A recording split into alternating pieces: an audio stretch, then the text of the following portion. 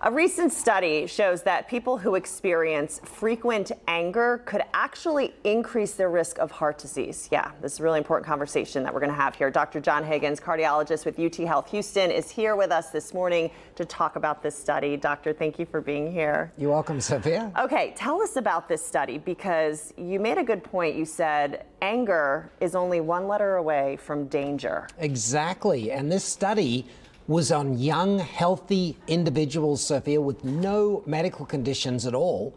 And after they experienced anger, their blood vessels tightened up. And we know from other studies that along with your blood pressure goes up, you get the fight or flight response with the adrenaline, heart rate goes up, your blood thickens, and this is associated with having a heart attack and a stroke. So like you said, I mean, this is time, to quote Elsa, to let it go.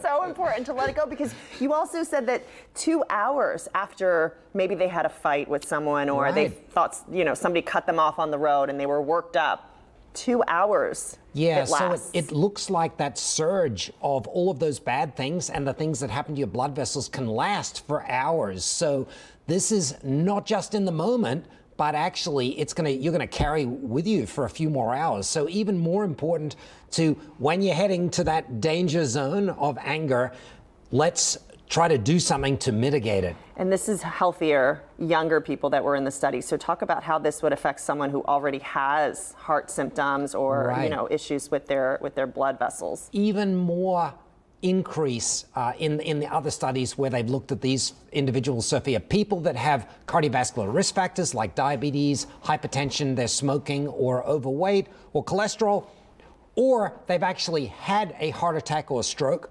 their rates of going up and having another one are even higher, and even sudden cardiac death, just dying suddenly, which is, the worst case scenario. Yeah. Okay, so how can we, and I say we because I'm guilty of this too, how can we manage our anger if we get mad? You're feeling yourself kind of getting worked up. What is the best way to kind of tackle this?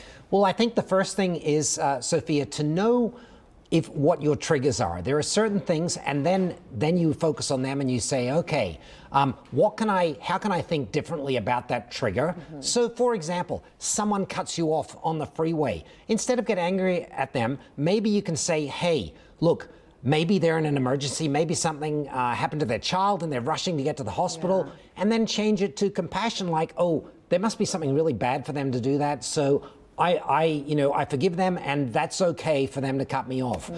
Having positive thoughts about situations, they say you can either laugh or cry, so choose to smile and laugh when something really, really bad happens, and trust me, it'll be better for all those around, and often it'll spread your kind of good thoughts and feelings will spread to others around you. Having stress-reducing behaviors. So whatever it is that, for me, it's and probably for you too, it's exercising. For others, it might be yoga. For others, it might be just, spending time with others, or, watching a fun movie, having a glass of red wine or whatever, but have your behaviors. And then, what we talked about before, the reframing, always kind of think about alternatives to getting angry in that situation, and move toward more compassion, or how can I help? Because oftentimes, when someone has done something that makes you angry, something's underlying that as well. So doing those things, and worst case scenario, if you really, really do have anger management issues, it might be time to actually get into a program, and there are experts to help you about thinking, about behaving, and doing things, because, I mean, as you said before, Sophia, this anger is just one letter away from danger. Yeah. Okay, and really quickly before we have to go, Doctor, what are some symptoms that if you're all of a sudden feeling as soon as you're getting angry, what are some symptoms that hey, we got to go get checked? Well, if you are really boiling up and you notice that you are getting really, really out of breath, or you're getting chest pain or discomfort, or you might have some tingling or loss of sensation in a limb, it might be that you're kind of like, you know, getting close to a situation where you could have a heart attack or stroke or go into heart failure, and probably you should get checked out at that time. And or, you know, your blood pressure, when it goes up really high, it can cause headaches too. Yeah. So if there's something a little bit out of the ordinary, definitely get checked out by your primary care doc. It might be that your blood pressure's running high. It might be that, you know, other things that the anger is affecting you, and make sure to tell your doctor about things that are stressing you out and reach out for help. I mean, if you're, you know, like for example, a single mom at home and, you know, you're getting overwhelmed, don't, you know, feel like you have to do it by yourself. There are a lot of support groups, and you got to reach out and share the load. Otherwise, you know, don't internalize it, because that's the worst thing for your heart. And I don't want to see you at the hospital, so. No, exactly.